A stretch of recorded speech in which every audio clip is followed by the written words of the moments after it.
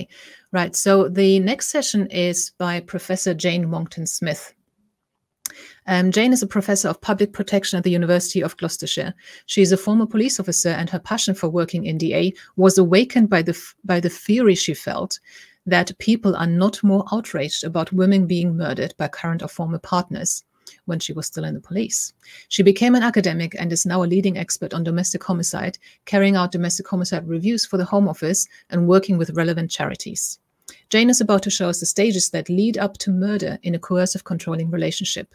Pay attention, because you'll probably recognize some of those stages, even though you may think you're in a normal relationship or you have been normal relationships, either from your personal life or from your professional experience. I'm going to play Jane's sessions for you now.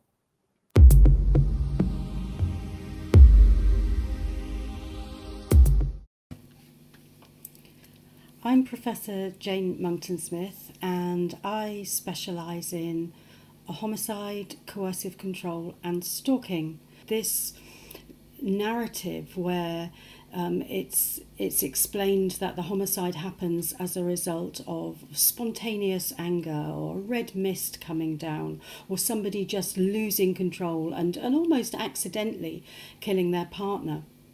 This needs serious challenge, because that narrative tells us that these homicides are not predictable. And if they're not predictable, that's saying that really we can't do anything to stop them.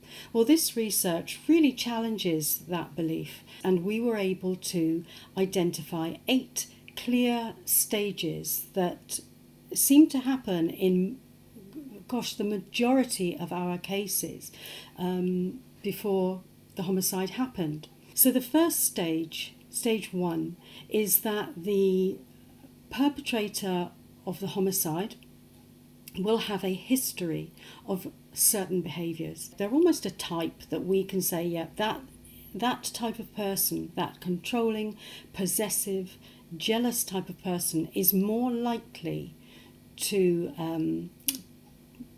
indulge in a homicide. But it also says a lot of other things, that the relationship with them is going to be very difficult. We didn't always find that, however, that history was in their criminal record. We found mostly, actually, that they would either reveal that history themselves when they're talking to their partner, or that history would be revealed through their former partners. So it was very common in this research to find that they had said things like, oh, I've got this crazy ex-girlfriend, she used to push my buttons, she told lots of lies about me. That kind of disclosure is actually really, really important and should be considered a history.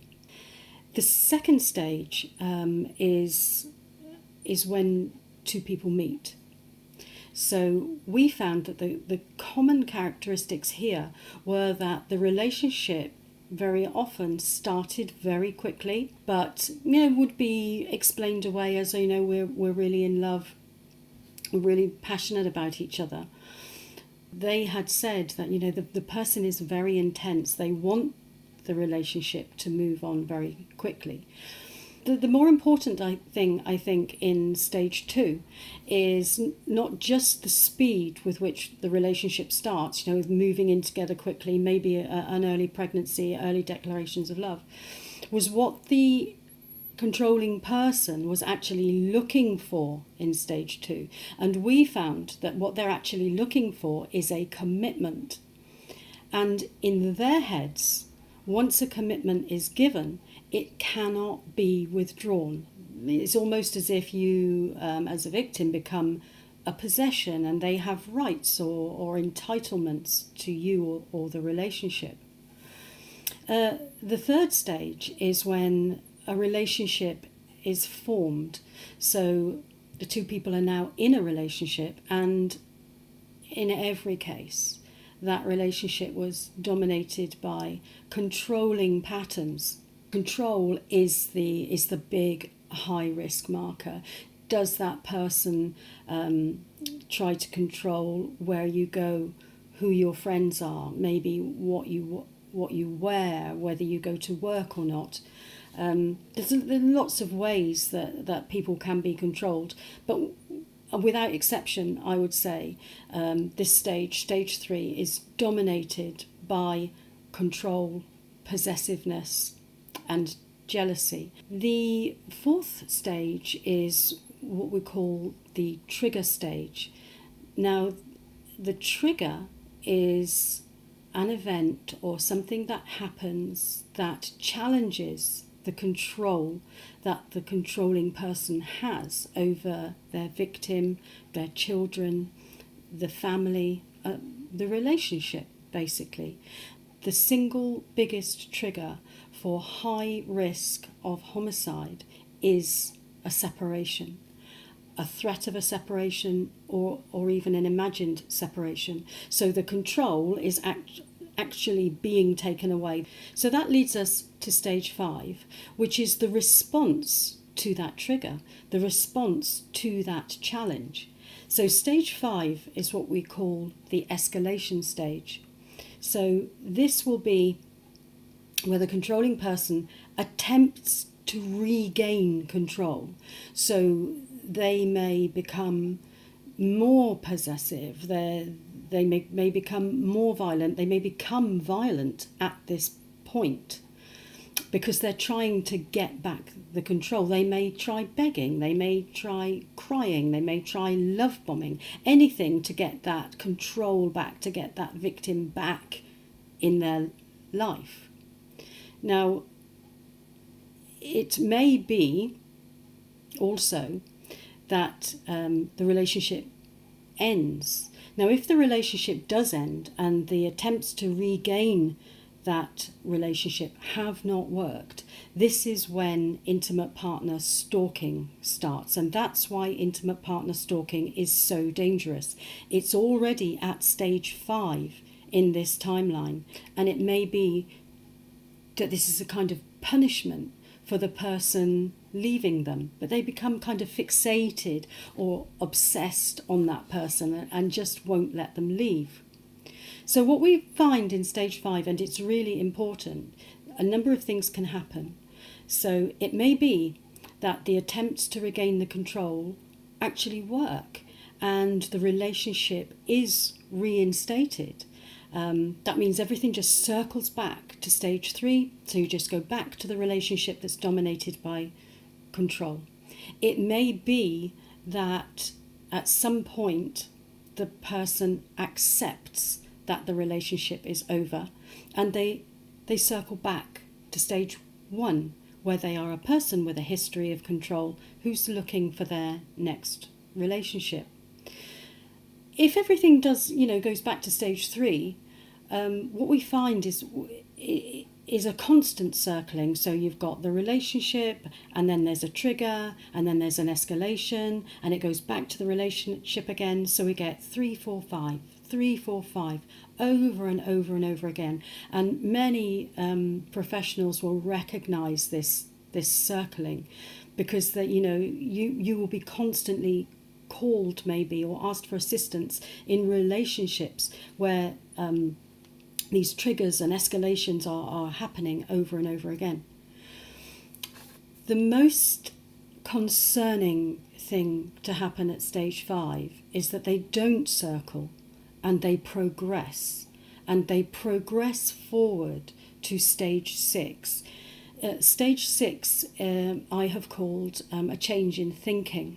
It's a stage where they have moved on from trying to get the relationship back. They have accepted that it's irretrievable, but they're not going to go back to stage 1. They are going to pursue this. And it has been said in research done by Professors Russell and Rebecca Dobash, for example, that they say that the mindset changes from keeping the person in the relationship to punishing them for leaving it.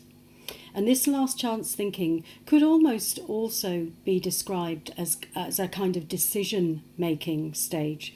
And when this timeline progresses, this is the stage at which they will decide that homicide is the way that they are going to resolve things. It's a very difficult stage to identify because the behaviours can be quite strange. There could be a sudden calmness where they've made the decision, so they're not so uptight about it anymore. They know how they're going to resolve it, so they become more calm. For others, they may well continue with the escalation, continue with the stalking. Their threats may be to kill themselves.